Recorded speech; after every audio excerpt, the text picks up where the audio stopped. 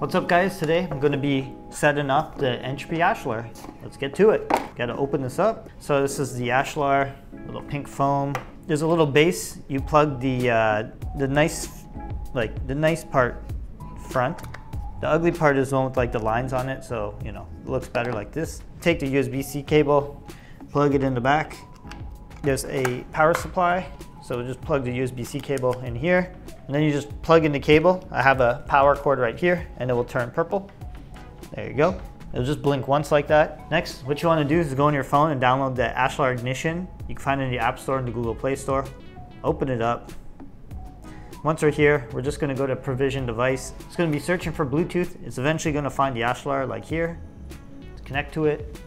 We're going to need to give a Solana wallet address, and it's important to make a new address and make sure there's only some Solana in it for the transaction fees. I'm going to open up Phantom Wallet.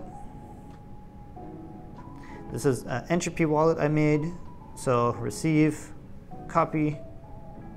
I'm going to paste it into the app. Next, we're going to connect this to the Wi-Fi network. Helium Deploy 2G. It only supports 2.4 gigahertz networks. So we're going to enter in our password, provision. There we go. We see the green light, so that worked. It says it's successfully been provisioned, so press OK. So now what we want to do, because nothing is going to happen, we go back into our Phantom wallet. We're going to go to the magnifying glass. Then we're going to go to justentropy.lol. Justentropy.lol right here. Open it up. And basically, we're going to go to the console. To make sure this is set up successfully, we'll go to Claim, Phantom, because I'm in Phantom Wallet. The Entropy wallet is connected to. So now we're connected. Now we should be able to press Claim. And if it worked successfully, we're going to get 1,000 Entropy tokens, which we see here. We got 1,000 Entropy tokens. Then we press Confirm.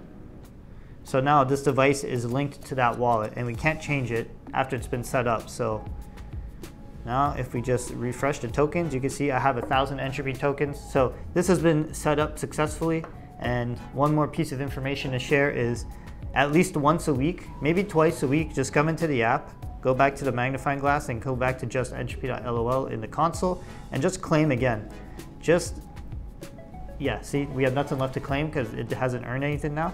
But if you forget to claim once a week, it will burn the tokens that you got. So just claim once a week and that's it.